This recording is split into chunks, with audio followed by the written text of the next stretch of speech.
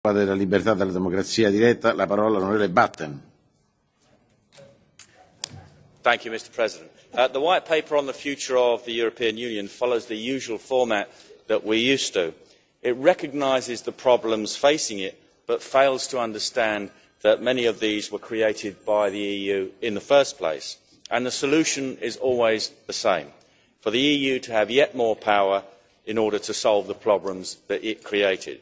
And that always means yet more integration, political, fiscal and economic. Now, the paper acknowledges that the current economic crisis particularly affects the younger generation. It quite rightly wants to ensure that every generation is better off than the previous one. It acknowledges that the effect on the young is particularly felt within the Eurozone. And in the same paragraph, it goes on to say, this highlights the need to complete economic and monetary union, unquote.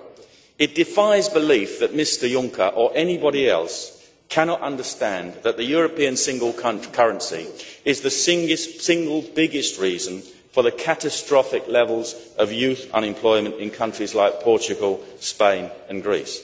And the austerity measures designed to keep the euro alive just make things worse. The paper does not once mention the British referendum. If Mr Juncker tried to understand the reasons why the British voted to leave, it might help him understand what is needed to reform the European Union. Sadly, I don't think he's going to do that, but happily, Britain won't be part of it.